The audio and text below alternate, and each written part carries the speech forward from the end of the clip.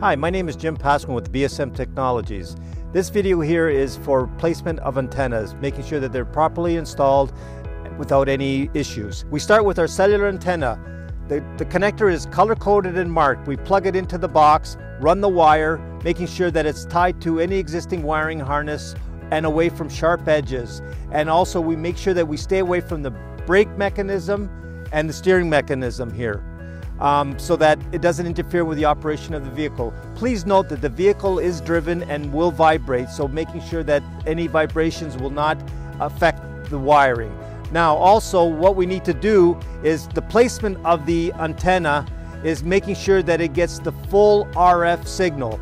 Placing it on plastic, which is a good thing. If we place it on metal, it only gets half of the signal. So placing it on plastic helps. You can put it either on top of the dash or under the dash, providing that it does not affect any operation of the vehicle. Now we'll move on to our GPS antenna. It is also color-coded and marked. We run it the same way we do the cellular antenna. We could actually run it alongside it, right?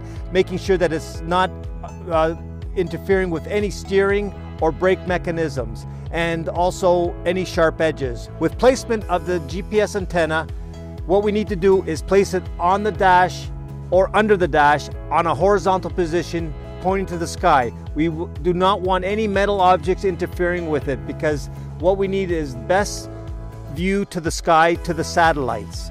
And we'd like to keep it away from the wiper area or any metal that may interfere. So we try to be very cautious on where we mount it and making sure that it gets the best signal possible. This concludes my video on antenna placements. Please look at my other videos on troubleshooting with lights, which will be able to help you further on troubleshooting any other issues that pertain to antennas, lights, ECM.